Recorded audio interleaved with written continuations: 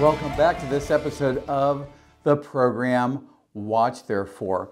I have some very relevant, very exciting biblical terms to share with you that are more important for every disciple of Messiah Jesus to know and understand and be excited about today more than ever.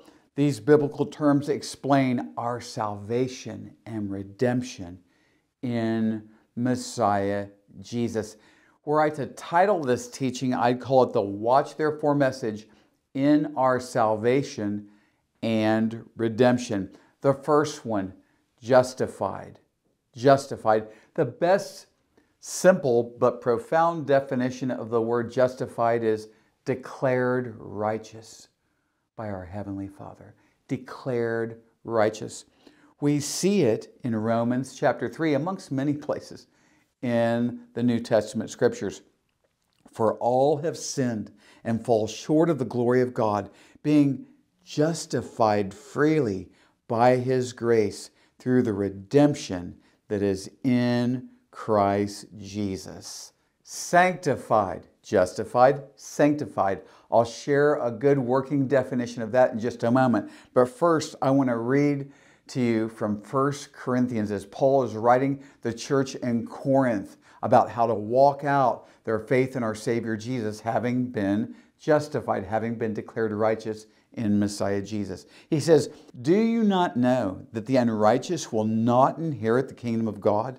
Do not be deceived, neither fornicators, nor idolaters, nor adulterers, nor homosexuals, nor sodomites, nor thieves, nor covetous, nor drunkards, nor revilers, nor extortioners will inherit the kingdom of God. And such were some of you. But you were washed, but you were sanctified, but you were justified in the name of the Lord Jesus and by the Spirit of our God."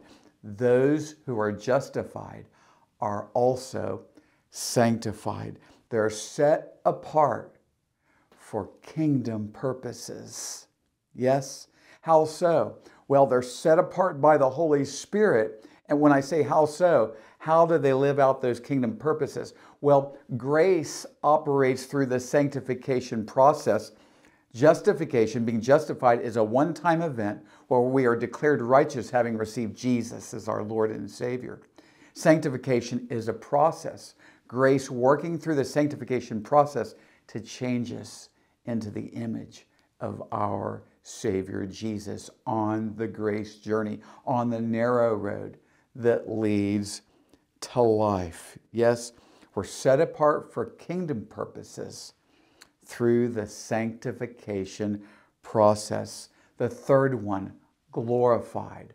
Those who are justified will be glorified. Oh, hallelujah.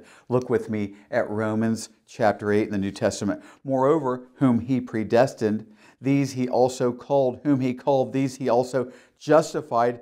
And whom He justified, these He also glorified." Oh, hallelujah. This is when we receive our sinless, eternal bodies. No more sorrow, no more suffering, no more temptation to sin, no more disease, no more death. Someone say, hallelujah. This is where we receive our glorified bodies. Now, it can rightly be said that justification, sanctification, glorification represent a three-step process in our salvation, in our redemption. See, salvation is that we're saved from the wrath of God for our sins and given eternal life because we've received Jesus as our Lord and Savior. Redemption is that we've been bought back by the blood of the Lamb, our Savior Jesus, from the slave market of sin.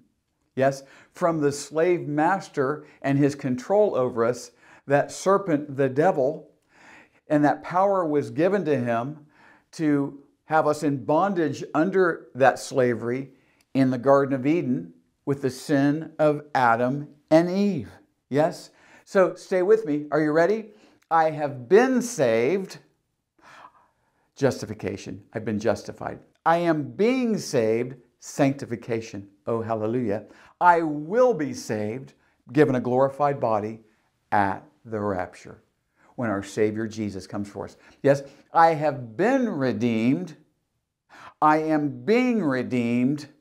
I will be redeemed when King Jesus comes for me. You know, we can say when King Jesus comes for us, but make it personal.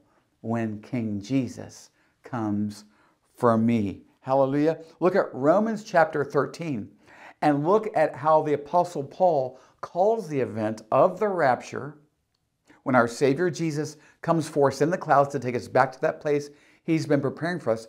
Look at how Paul calls that event our salvation. Yes? And do this, speaking of showing one another the love of Christ. Yes?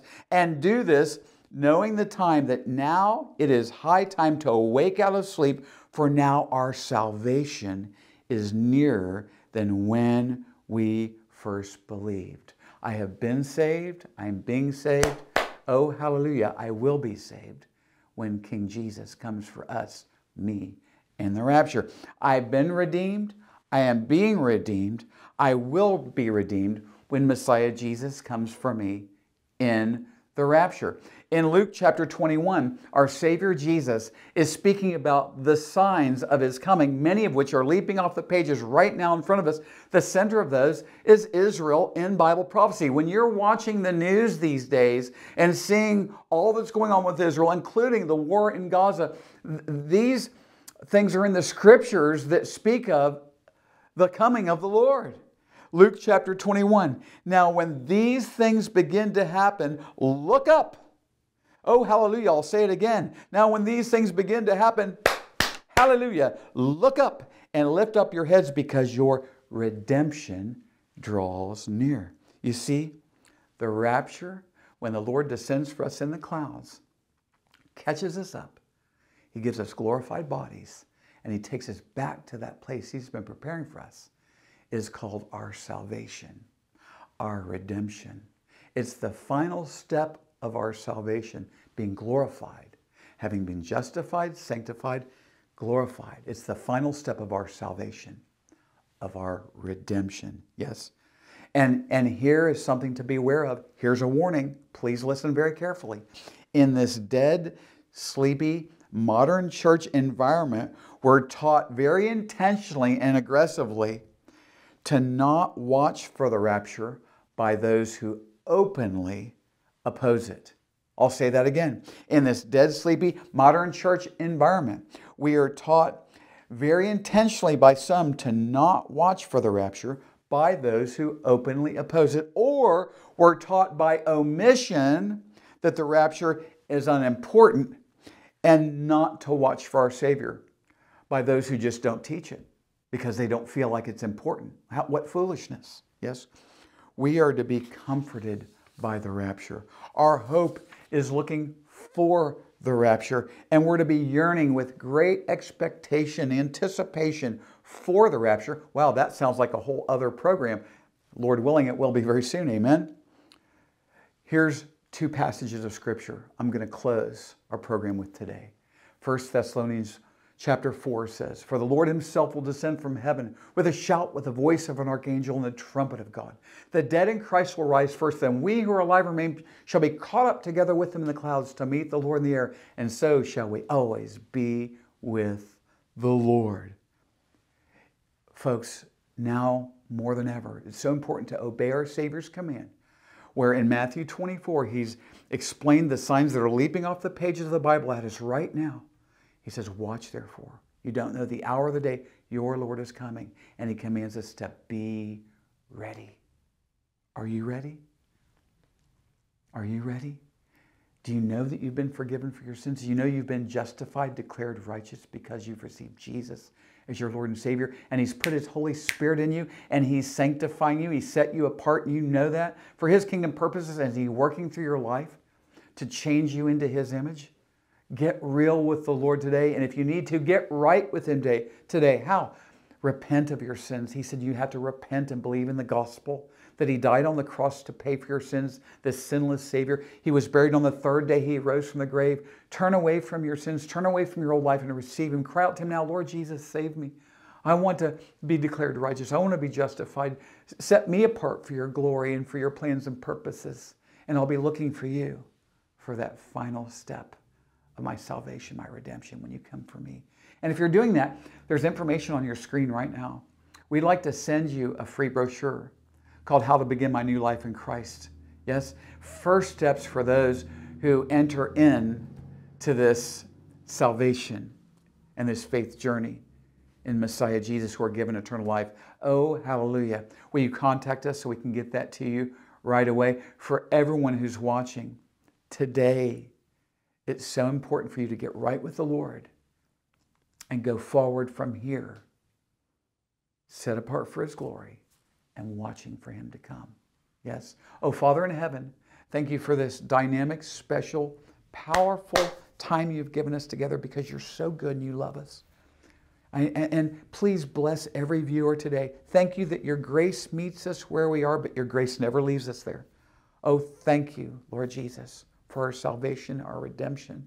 Thank you, Holy Father, for being our Abba Father. In Messiah Jesus' name, thank you and amen.